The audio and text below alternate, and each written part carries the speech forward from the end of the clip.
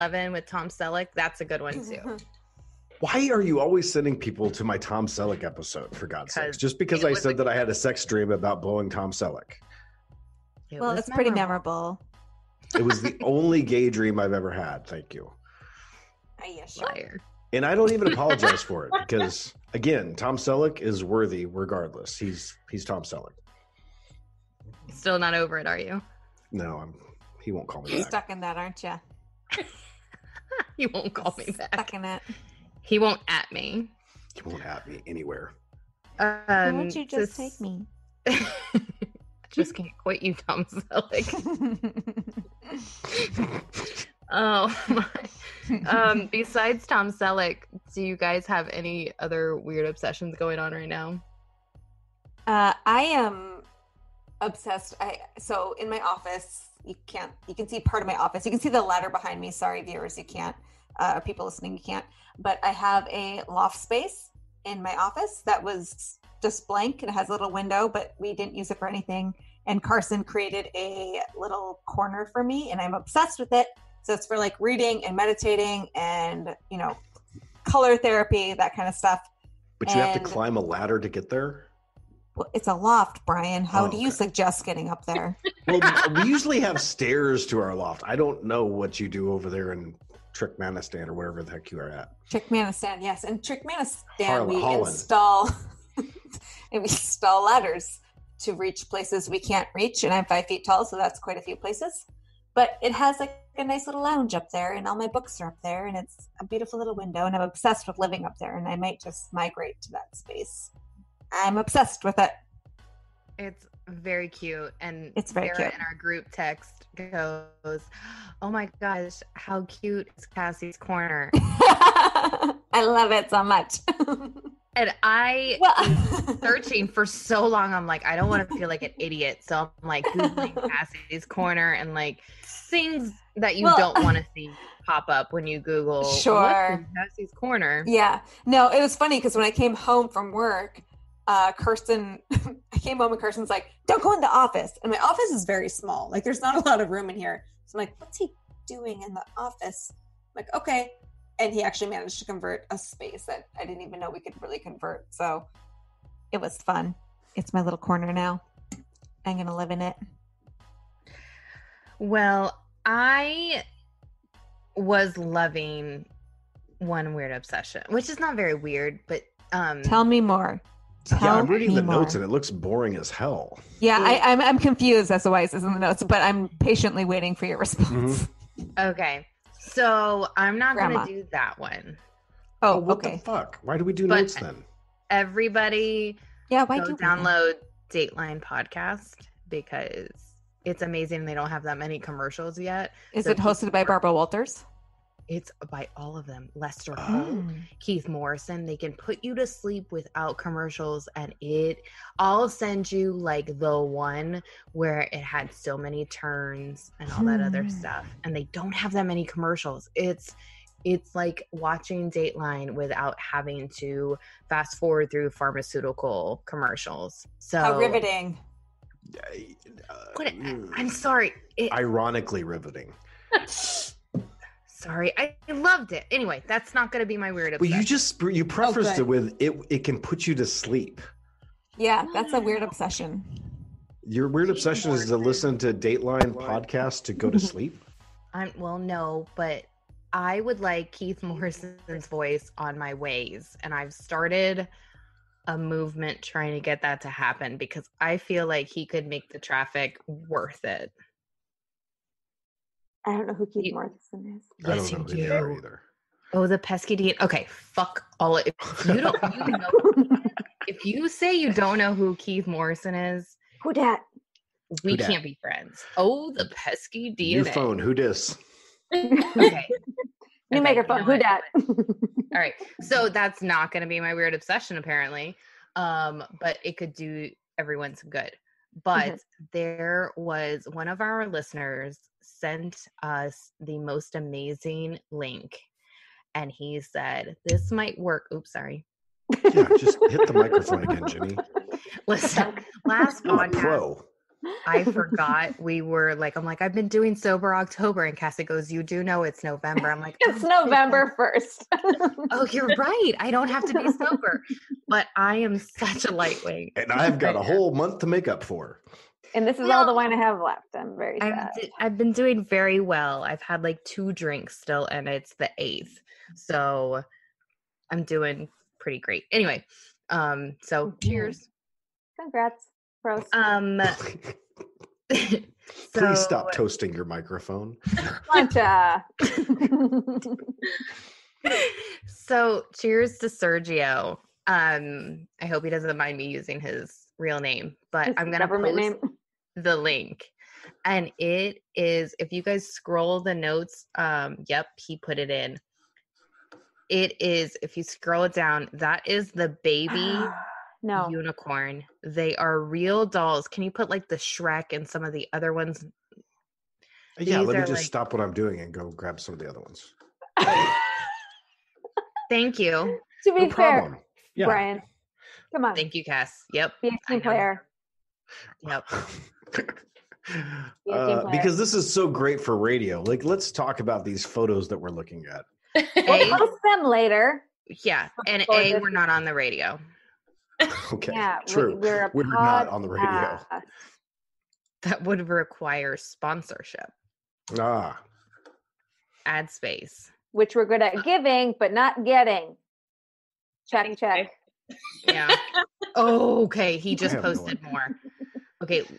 And what is happening? These are real dolls. Yeah. Have you heard? There's actually a real. They make these lifelike babies that you can buy. And now these are all preemie sized. I'm sorry, I just hit my microphone because I'm doing a Jenny. But these are all, but they actually have these stores where you can go and you can actually customize a baby that looks kind of like your own baby, and it is creepy AF, like super creepy. The fuck created a baby with horns and wings? So that looks like you. Yeah. Do you see that pacifier chain? Is that a pacifier like dildo? No, it's just a pacifier on our chain, but it's so weird. Where does it end, though? We are sitting here describing photos for fuck's sake, people. Anyways, go to where the hell is this again? At It Got Weird Pod on go to It Got Weird IG, Pod. Twitter, and Facebook. We'll post. And I'd like to say that I'm looking at the prices of these artificial babies, and they go from $138 to $1,382. Yeah. If you want to get the one that looks like a little, like a pervert, it's creepy pervert. $1,555. Yeah, I don't want a real baby. I would never pay this much for a fake one. No thanks. But they're all dressed up like little animals and. If I had all the money in the world, this one. So the one you put into our feed to discuss really threw me off. It's called Baby Unicorn. It has a little pink mohawk, but you can see its labia, and that freaks me out. Well, in the description it says, can drink and pee. I'm not a fan of that in any capacity. I don't want anything to do with it. Yeah. I think it's a pedophile's dream come true, and they're disguising it as toys, and I don't like it. It's weird, and you just made it a bad turn. But anyways, there's a whole group of like these. I'm sorry, was that not obvious? Lifelike babies that you can get, and they do cost a ridiculous amount of money. So I don't like thanks, Sergio. You definitely weird. So Brian. Yes. In the realm of actually weird things, what are you obsessed with? I am obsessed. I have all the coffee stuff at my office. Like I've got the Keurig, I've got that stuff. I got a French press. I have made my 3rd trip there's a gas station chain in our area called Kum Go. Yeah. Gas stations, which is ridiculous. It's KUM and Go. Like, I don't know where, I don't know, if the words come, COME and go was taken or something. And they were like, well, we can't do CUM and go. The porn so we're going to go KUM and go. And anyways, but their coffee is amazing. They have and I know that this is like a third world country problem, but they have these coffee machines that grind the coffee right there per cup, the whole 9 yards. They got like 8 different types of coffee. I literally get better coffee there than I get at Starbucks. And I'm obsessed with the fact that I go to a gas station to get this amazing coffee. But that brings me up to my new weird obsession, which is how many things that we do nowadays that aren't what they're supposed to be. I know you can get coffee at a gas station, but like the Capital One banks now, like you go into like the urban Capital One banks, and it's not even a bank. They don't even have tellers. It's like an internet cafe, you know. So everything needs to be something else nowadays for these millennials. Where did you go to a Capital One lounge? There, that's personal. Piss off. Okay, I don't need to sorry. tell you. What? Okay. I didn't ask you for like your account number. I mean, I travel. I go and do shit. I don't go to Holland and stuff. But I mean, like, I have traveled. What you deem personal is weird. I've not been invited to Holland yet, by the way. Yeah, any of you are welcome at any point in time. We have a spare room. No, I want to sleep in the loft. I want to be in Cassie's corner. You can sleep in my corner, but you can't bring technology up there. So those are the rules. What the? You can't take technology up there? No, there's no technology allowed. Only 10 feet away. Yes, only down Why here. Why do you have to make rules for everybody else? If you don't want to take technology up there, I get that. But I'm just saying, like... You're going to pollute the area with your technological waves. Stay out of it, okay? Oh, my God. You go into my zone, you obey my rules. Those are the rules. Okay. I'll get an Airbnb. Sarah, are you...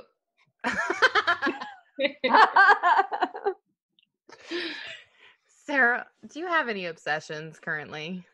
I do. I don't think they're that weird. Mostly, like, my current one would be a Netflix show called Insatiable. Have you guys heard of this? No. Yes. No, but I'm looking it up. It's really good. It's about a girl that was really fat and she got really skinny because she got punched in the mouth by a homeless guy. So her jaw got sewn shut for like 7 weeks. That is the best log line of a TV series ever. Right? So now she's in pageants so she can get revenge on everybody that was ever like an asshole to her. And there is everything. There's gay sex, there's threesomes, there's killing, it sounds like it's a cross between like the Stephen King, the Carrie, and like 10 Things I Hate About You. Yeah, a little bit. Honestly, that's a good description. But Alyssa Milano was in it. There's some big names in it, and it's really addicting. Yeah, so I can't stop. Oh gosh. What's the name of it again? Insatiable. Insatiable. I'm gonna write it down. Your hunger is insatiable.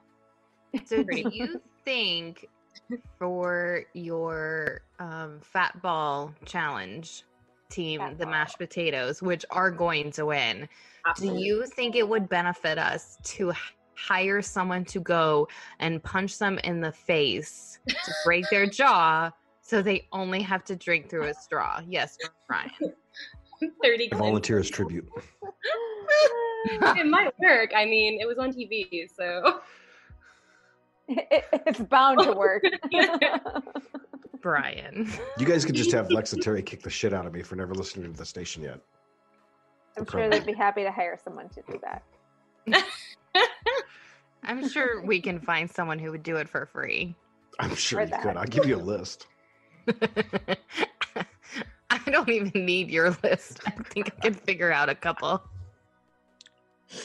Oh, God. I have no one. Oh, man. Well, follow us once again on It Got Weird Pod on IG, Twitter, Facebook. Rate, review, and subscribe. It helps so much on iTunes.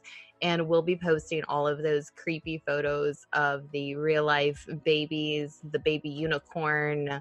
I think I saw one that was like a baby Shrek, and some other awesome photos as well. So just follow us. It's a decent time. I'm not going to say it's a good time. It's a decent time. So I sent you guys a picture yesterday, and this will also be sent in. But we have danced around what I do for a living, and I'm still not going to give that away. But I was assisting 2 clients. It's a 2-for day, huh? It's a 2-for day.